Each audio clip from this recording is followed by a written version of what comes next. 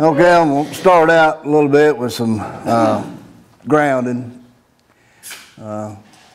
Just like at field day, we sat around and was talking about some grounding issues. So I found a little piece here on grounding. I thought I would read it. For a long time, metal underground water pipes was considered the best grounding electrode available. But virtually all underground water piping today is plastic, and it turns out that rebar and concrete footings or foundation for houses is actually more effective grounding system than ground rods we've been using for decades.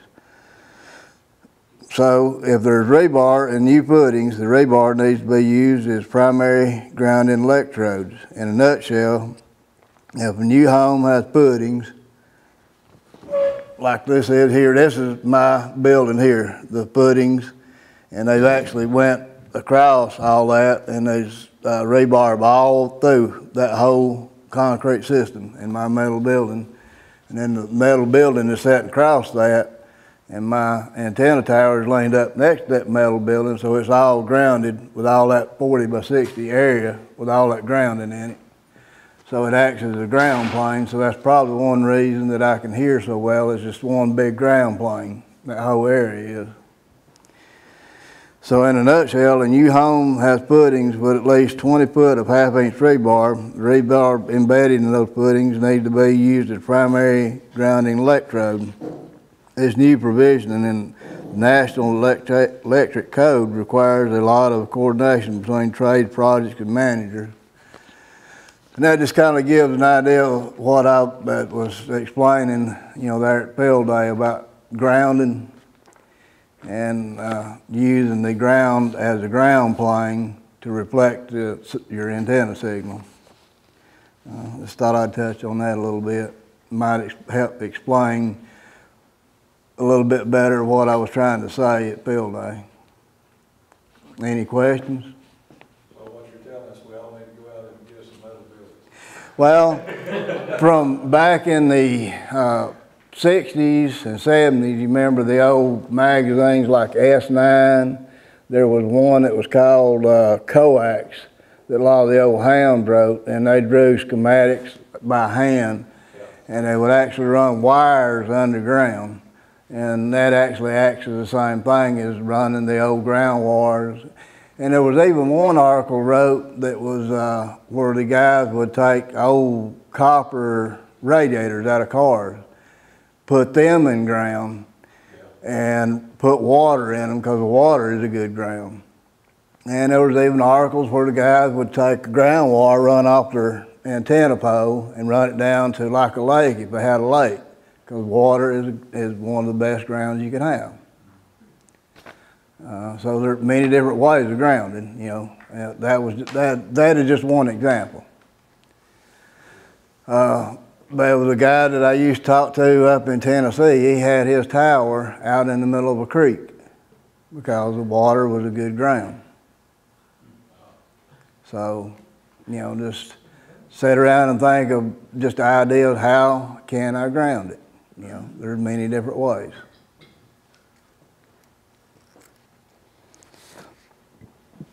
Okay, we'll move on to some Simplex stuff.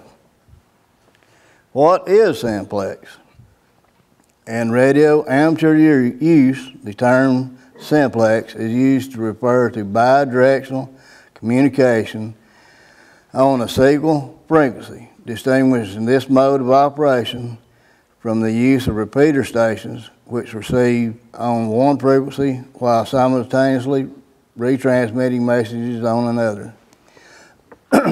And doing a simplex net, that's what simplex is. Just like what we use, 565, just simplex. That's what I'm going to concentrate mainly on, not on HF or anything, just the FM simplex that we normally use. A mode of communication in which users transmit and receive directly on the same frequency. Remember that any time you use the radio and you're making contact radio to radio, this is with no assistance like a repeater, it's considered to be simplex. The International Telecommunications Union define it as communication channels that operates in one direction at a time, but may be reversible. This is termed half duplex in other contexts. A duplex communications channel requires two simplex channels operating in opposite directions. For example, in TV and radio broadcasting, the information flows only from the transmitter site to multiple receivers. A pair of walkie-talkies, two-way radios, provide simplex circuit in the ITU sense. Only one party at a time can talk, while others listen until they have an opportunity to transmit. The transmission medium, the radio signal over the air, can carry information only in one direction. The old Western Union Company used this term simplex when describing the half duplex and simplex capacity of their new transatlantic telegraph cable completed between Newfoundland and the Azores in 1928. The same definition of simplex radio channel was used by the National Fire Protection Association in 2002. If you're new to ham band, especially VHF and higher frequencies, you no doubt love to try your luck with simplex operating. Using simplex is a really simple and is nothing more than two stations using mobile or handheld radios, transceivers to communicate on the same frequency without repeaters retransmitting your signals. If you understand the operation of repeaters, then you will understand using repeaters when you're close enough for simplex operations with good signals, but only tie up repeaters for others that may not be able to use simplex. So how do you know when to use simplex if you're using repeater? Well, go to the output, the simplex part of it, and use it. See if you can hit it, and then you'll know that, well, rather than using a repeater, we can just talk simplex. Okay, let's see. Under no circumstances should anyone regard simplex frequency as their own frequency. Conversely, all amateurs should respect the fact that many of these groups hold scheduled nets and should consider this using coverage when operating. Monitor the national simplex often, then make your calls there, but move to another simplex frequency if possible, and keep it open to use for others wishing to make simplex contacts. This frequency is often used when mobile on long trips and unknown repeater coverage areas. And that's something that Felton made a comment on back when he was going on vacation, that he was monitoring the 520 and the very few people was on it. I think that's what you were saying, is that's something we ought to make a habit of doing, monitoring the 520 and 146.520 is the national call frequency, and call frequency, the proper use would be you make the call, make the contact, and then move off frequency. right. And that gives other amateurs the opportunity to make a call. And it's just a place to hook up. If you are going to talk over just a little bit, give room for people to jump in between. Okay, use very low loss coax speed line, the lowest loss per foot you can afford. This will get maximum amount of power from your radio to your antenna at these higher frequencies. Coax cable attenuates RF more rapidly and drastically than lower HF frequency. For example, using RG58 type coax on 10 megahertz versus 400 megahertz increases loss by 10 dB per 100 foot. Use a high gain outside antenna if all possible. The rubber duck antenna on your HT as it comes from the factory actually is poor excuse to the tack of the world antenna on. Use the minimum of a 3-element Yagi or try a Slim Jim style antenna. Most Yagis and verticals may be homebrewed with lots of savings of money. Using a vertical or Yagi style antenna with a 6 dB gain or more will half diplex and simplex capable. Well, got lost there. Okay. Certainly improve the results. If you use a Yagi type antenna, you will want to use a rotor with it to try different directions. Get those antennas high. You know, that's just like our repeater antenna, our new one. It's still at a low position, so we have a hard time heating it. Once Felton gets somebody to work on it and get it higher, we'll be able to hit that repeater a lot easier and a lot further distance. So, same thing applies to Simplex. You get that antenna up higher and you're able to talk further. So get those antennas high up in the air. Rooftop or tower installations are best if you can get them there. Even the very tops of trees can be used in a pinch, but be careful in the climb. Don't forget that by adding coax to the total length needed may give you much, if any, advantage. This all depends on the loss of coax per foot versus the old insulation and the overall length of the distance from the transmitter to the antenna. You are looking for the most ERP, effective radiated power possible at the antenna. Okay, some techniques here. Most microphones used today extremely are sensitive and should be held or placed about a 1/2 inch from your mouth. And also, as a general rule, speak clearly, distinctly, in a normal tone. You know, this is something that we were talking about on the net here a while back, to talk to the side of the mic rather than directly into it. And keep it about a 1/2 inch away from you. Generally, words spoken at approximately 100 words per minute. If the message is to be written down, the transmission speed should be slowed accordingly. Speak at a rate which sounds are natural and allows the message to be written down. Words not pronounced distinctly may be misunderstood. You know, this applies to when you're doing the nets. You don't want to, when you're calling in and passing messages, you don't want to just speak real quick. You want to give the net control time to understand what you're explaining.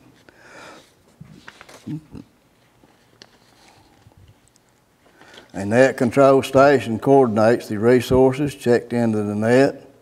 As much as possible, he should not handle traffic himself or become the destination for traffic, except when traffic directly relating to the net operations in his area. He may observe something that requires him to generate traffic, such as the weather observations, vehicle traffic conditions, but it is not his primary purpose as net control. Traffic should be coordinated between the originating station requesting a circuit and the most appropriate receiving station known to the net control station on his net or other nets within his range. Yeah. We have the preamble up. Oh. If anyone would like a copy of this, we can get you a copy of it. And so if you were to be able to do the Simplex net, that way you would have the script that you would need to use. So this is a copy of the script. I think Steve kind of came up with that. Yeah. Somewhat. When I started doing the Simplex net, I don't think anybody had a preamble, so this is just something that I basically throw together. Seems to work. And also, if anybody wants to do a net and you don't feel like your radio is up to snuff or will do a net, you're more than welcome to come by. We'll put you on the radio, hand you a script, and let you go to town. Anytime, you're welcome. Talk about the script, Steve. Yeah. You'll send it to Brian. Brian can put it on the website. Okay. Then you can pick it up there.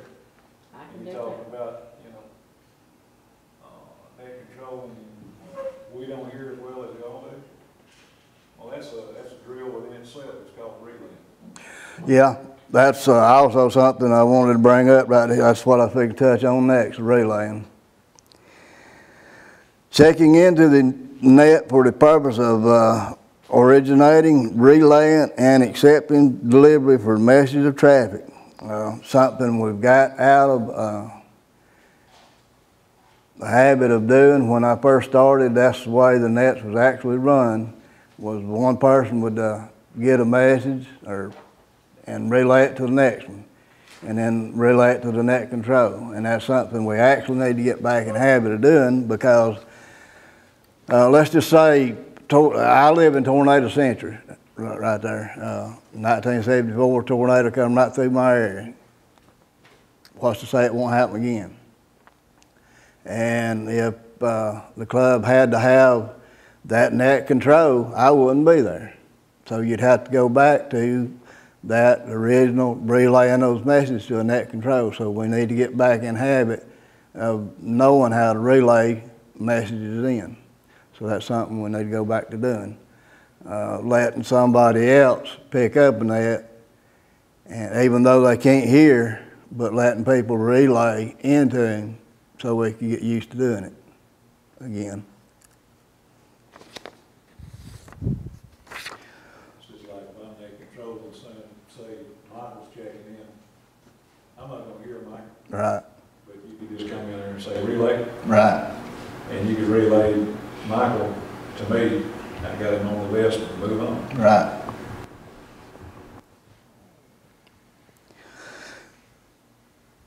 Okay. Some of the states that have big Simplex net, one of them is Ohio Aries, have a VHF Simplex contest. The purpose of the Ohio Aries VHF Simplex contest is to help operators discover issues, improve the station antenna performance, and test Simplex coverage. And I've been asked many times, what is the purpose of doing a Simplex net?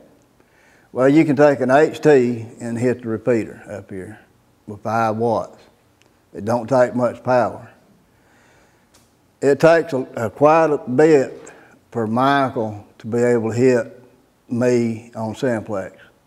So if Michael knows, if he can't get to me, he knows that either he's got a problem with his radio or I've got a problem with mine receiving. So that is one good reason. You know if you've got a receive or transmit problem on one end or the other.